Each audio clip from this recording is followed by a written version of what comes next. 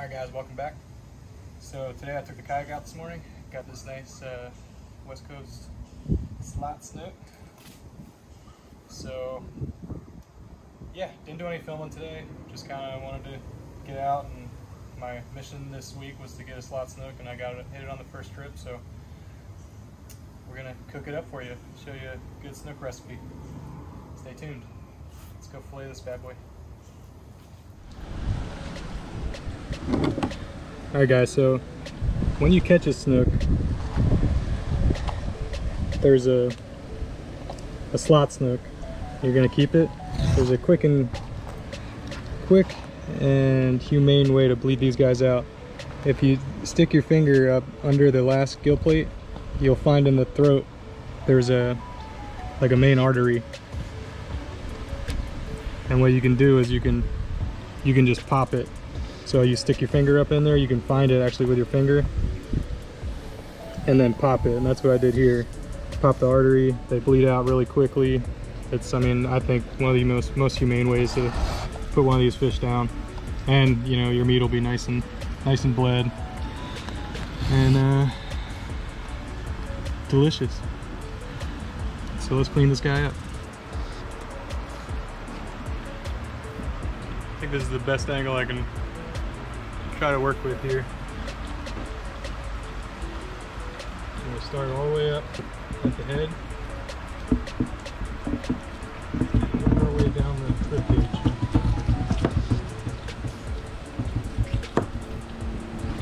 It's been a while since I've filleted a slot snook. They've been closed here so long.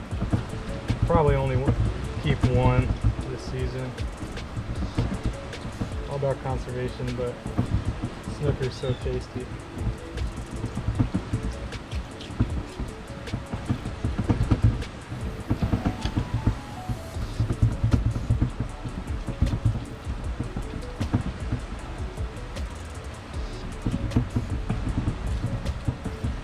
Gonna be some shaky footage. Sorry for the crappy footage, guys. I'm trying to do this solo. Can't find my tripod. Got the camera up on a full cleaning stick. My fillet table has seen better days too. Oh man, this meat's looking great though. Definitely bled this fish out nicely.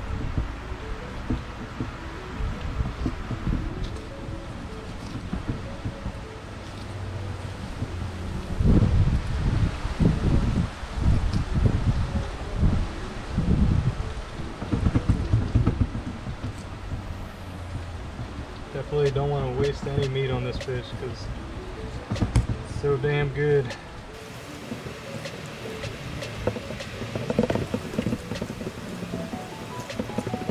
pretty much fillet snook just like you would a grouper. Like a gag grouper or something.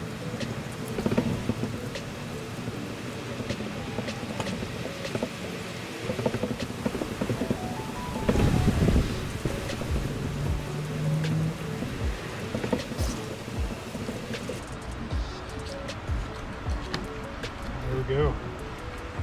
One beautiful snook fillet right there.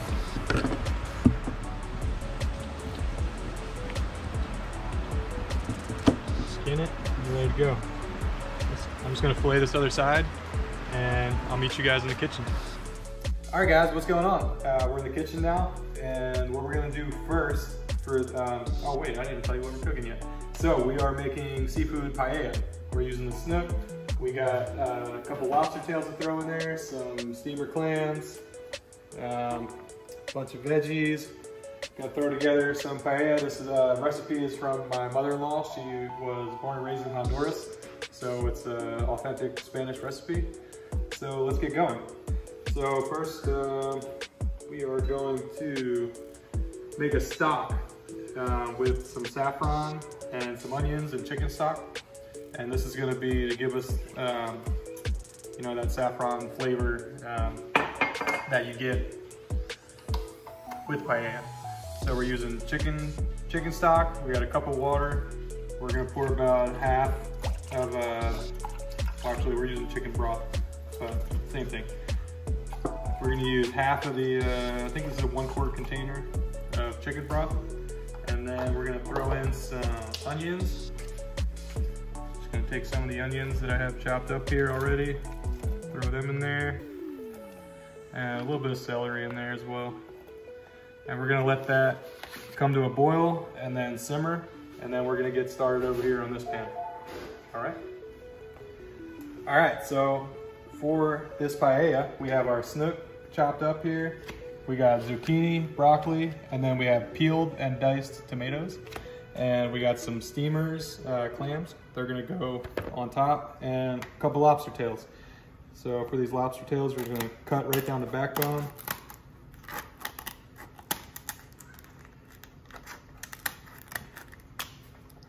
Go around the other side, same thing.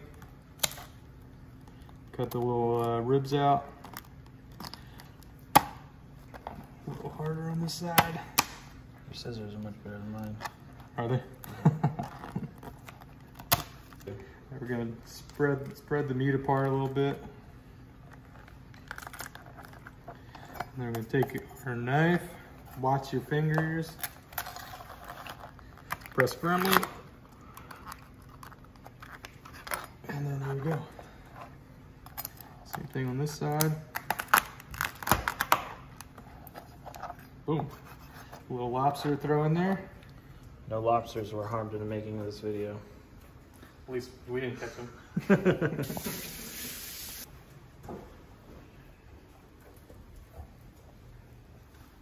All right, next we got the stock going. We got everything prepped over there. We're gonna put some extra virgin olive oil in this pan here. All right, so we got one yellow onion, we got a red bell pepper, and we have one stalk of celery. And we're gonna add that in.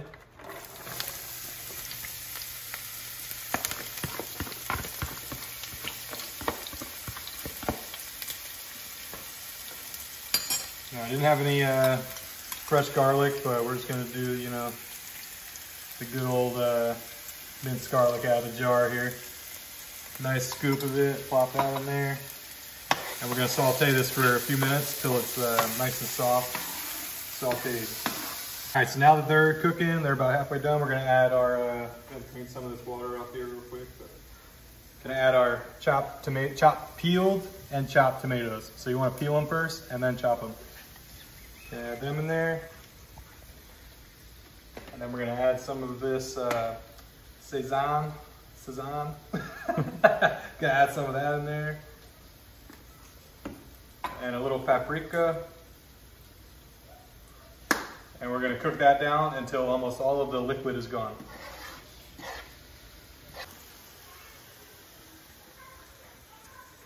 All right, so you're gonna cook this little mixture here until most of the liquid is cooked off. And then we're gonna add 1 cup of dry white wine. And we're gonna add 1 bay leaf as well. And we're gonna cook this down until it mostly cooks off. You're gonna wanna cook off the alcohol out of the mixture. About 5 to 7 minutes.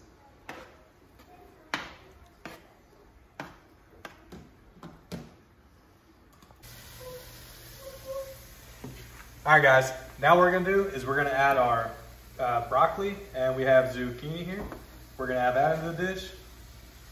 And we're gonna mix that up. We're gonna let that just cook down for just a couple minutes. And then after that, what we're gonna do is we're gonna add in our snook to get that cooking. What'd you catch the snook on? I got the snook on a, so, I mean, it's a complicated story, but so the snook I got on a pinfish the second time. The first time I found that he was one of the snook that broke me off previously on a grunt. He pulled the hook because when I was filleting him, which I think I put that in the fillet, I found the grunt with my hook hole in his belly. That's crazy. So yeah, I hooked the same snook twice, but I made sure I got him the last time with my last bait I had in the bucket. It was, as I call it, it was a bait from above. And the fish gods blessed me with this snook. So that's why I'm doing, you know, this awesome dish, making it tasty, feeding my friends and family with it. So now, for the people who don't live in Tampa, what makes this snook so special? Snook has been closed for a couple years now due to red tide and everything, and I usually keep like one a season when they're open. So season just opened. I got my one pretty quickly. So that's most likely all I'm going to keep this season. It depends on how good this tastes. I might have to make this dish again. So we'll see.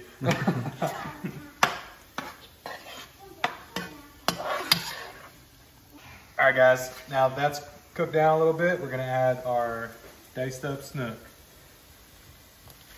Boom. Ton of snook in there. Not going to be light with it.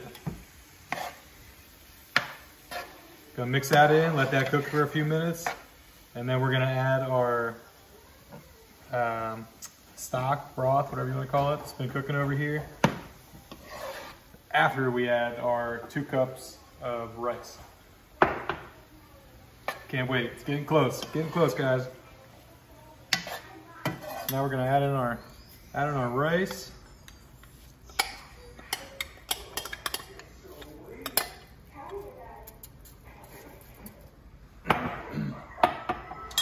And we're gonna kind of mix that in there a little bit.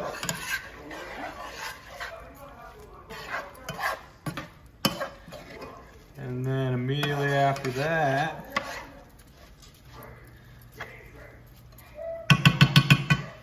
gonna add in this beautiful broth that we've been cooking here.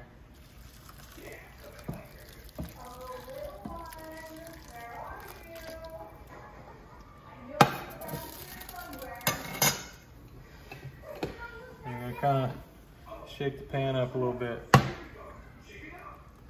Get that all nice, get all the rice soaked in there.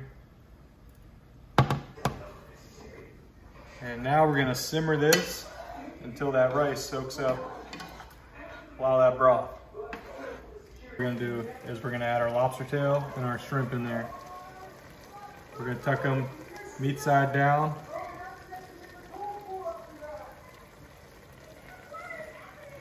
Make it look all pretty.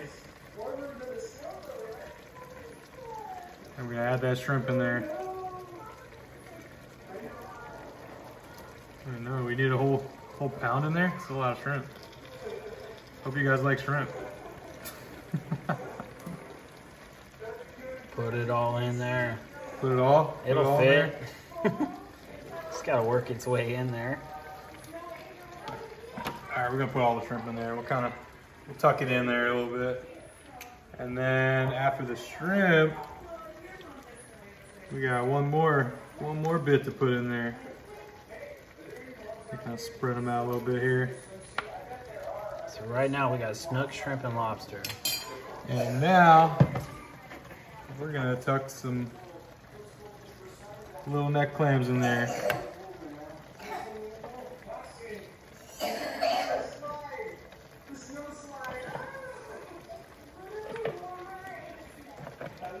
Oh man, it's gonna be so good. Can't wait. Boom. Now we're gonna let this cook. It's almost done. About 15 to 20 minutes left, and I think everything will be ready to go. One thing, when you're cooking paella, you don't want to stir it. You want to let everything kind of cook down, and you want that crispiness on the sides and the bottom of the pan.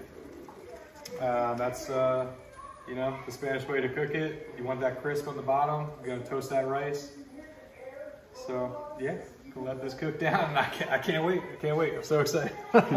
All right, guys. So we've been cooking for a while now. We did about 15 minutes uncovered, and then the shrimp and lobster needed a little help. So if you got a cover for your pot, obviously throw the cover on. But I do not have a cover for this giant pan, so I threw some foil on there.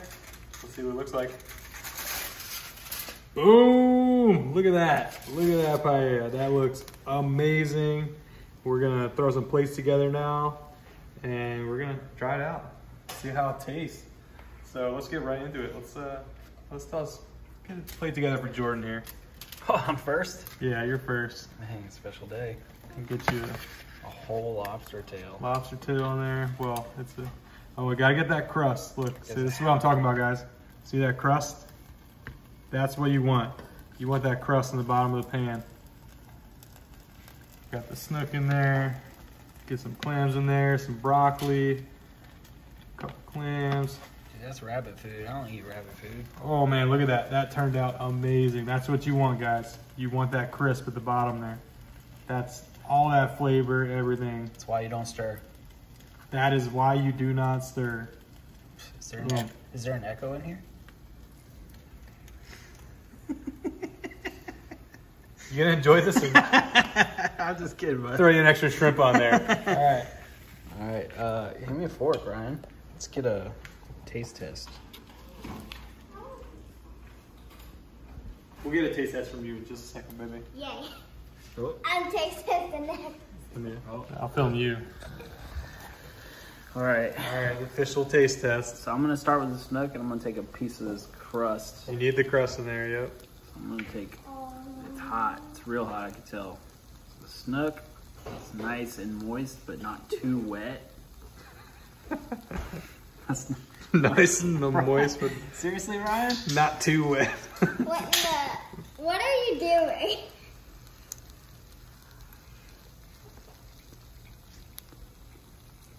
Oh yeah. Real good.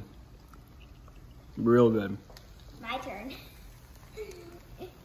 A little bit of crunch from that. It's all about the crust. How's the crust? The crust is that Perfect. makes it, right? Yeah, yeah. I'm glad you drained the rice. Mm-hmm. Yeah, it's real good. It reminds me of a Korean dish. I'm telling you, the bibimbap. That when I was in Korea, I ate some bibimbap, which they make a crusty rice bottom of it, and they put an egg over top of it. It kind of gives me that vibe. But yeah, it's real good. Oh no! Oh yeah, real good. Well, we're gonna plate this up, and yeah, everyone's gonna enjoy it. All right, guys. One last thing before we go. If you guys want to check out Waterland sunglasses at waterlandoutdoors.com. Hey, that's me. Yep. What's up? So we're on board with Waterland sunglasses. You can get your pair at 15% off at waterlandoutdoors.com. Check them out. The code at checkout is RFFC. Helps us out, helps them out, and you get 15% off your pair of sunglasses. They're great quality. We're loving them so far. We've been trying them out a couple weeks now, and I mean they're right there with Costa, Smith, Maui Jim, all that. So definitely, yeah, check them out. But otherwise, the meal was amazing. Everyone loved it, even the kids. And we're gonna just hang out and enjoy some adult beverages. And yeah, we'll catch you all later. And Thanks for watching. Be sure to subscribe, hit that thumbs up, leave a comment down below what you guys want to see next. Peace. Olay!